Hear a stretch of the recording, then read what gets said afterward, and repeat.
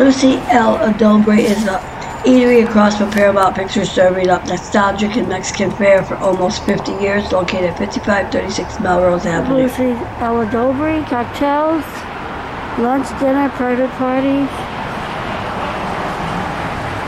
Lucy L. Adobe was a young Governor Brown met singer Linda Ronstadt, launching a 1970s tabloid romance that put the famous pair on the cover of Newsweek. The simple Mexican restaurant on Melrose has an unusual history, which is intertwined with Hollywood's movie stars, rock singers, and politicians. It's here at Lucy's where Linda Ronstadt was introduced to California Governor Jerry Brown by the restaurant owner, leading to a lengthy and well-publicized romance between the singer and the presidential nominee candidate. In 1968, the owner convinced Vice President Hubert H. Humprhey to stop by for lunch when he was visiting the K-County Studios across the street.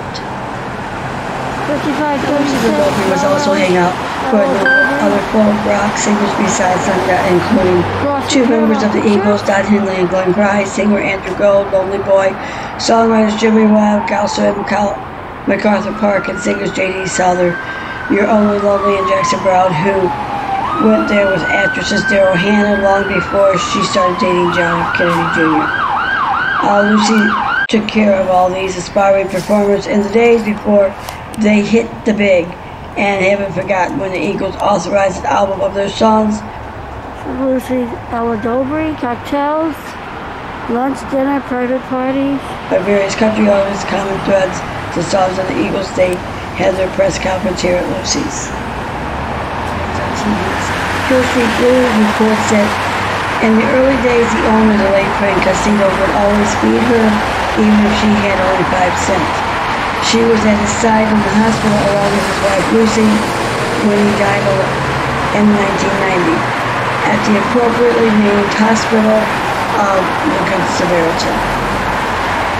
Named after the owner's wife, Lucy L. Adobe relocated on Melrose right across the street from both the huge Paramount Pictures to the north and the smaller Valley Studios to the east, not to mention the K-County TV studios. So it's a favorite of the studio crowd. John Belushi was one of just a few after his death. Orson Welles dropped by, according to the LA Times. Other celebs have included Kevin Costner, Michael Keaton, Warren Beatty, Diane Keaton, Jack Nicholson, Carol Kane, and the late John Candy.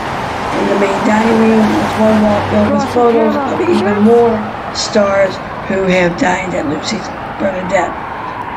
Peters, Henry Winkler, Lily Tomlin, Connie John, Winona Ryder, Lyle Lovelet,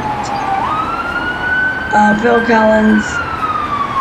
Lucy is located across the street from Paramount Pictures from Hollywood and Vine, south about 1.25 miles to Melrose.